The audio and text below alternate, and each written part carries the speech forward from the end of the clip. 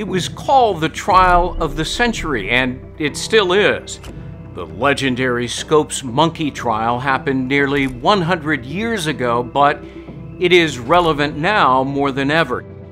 It foreshadowed today's culture wars and the fierce debates over free speech and academic autonomy, especially the vocal conflict over critical race theory in education.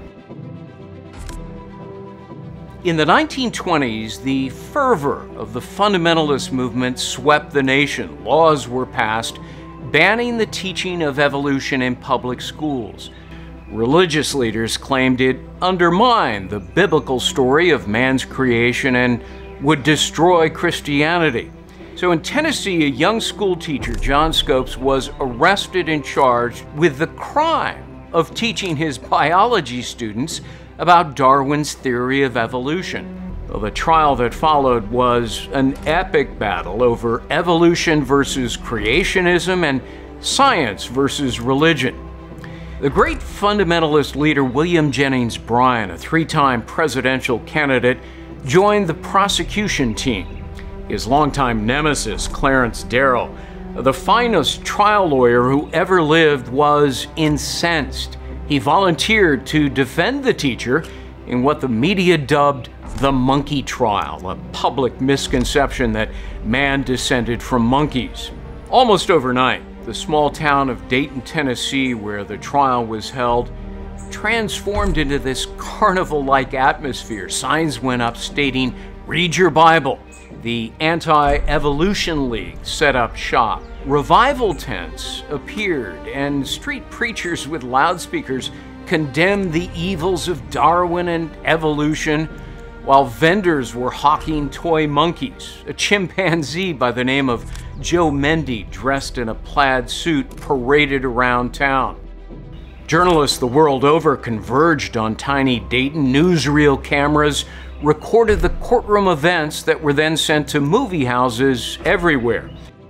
This was the first trial ever broadcast live on radio to a riveted nationwide audience. Americans were fascinated. Darrow argued that knowledge must never be submitted to a religious test, and he had a dozen esteemed scientists and theologians all ready to explain to the jury how evolution did not conflict with the Bible. But a biased judge would have none of it. He was determined to see Scopes convicted. Out of options and losing the case, Darrow did something daring and extraordinary. He called Bryan, the prosecutor, to the witness stand as an expert on the Bible. And of course, Bryan couldn't resist showing off his knowledge. Darrow gambled that he could discredit Bryan for believing that everything in the Bible should be taken literally. Fearing the courtroom might collapse under the weight of too many spectators, the judge moved the proceedings outdoors. So in front of thousands of people, Darrow cross-examined Bryan in what the New York Times described as the most amazing court scene in Anglo-Saxon history. I won't spoil the outcome. There are several unexpected twists and turns, but in the end, Darrow's brilliant arguments helped establish the legal bedrock on which our civil liberties depend today: intellectual freedom, scientific advancement, and the indispensable proposition that no one should be told how to think. The name of the book is The Trial of the Century, and it truly was.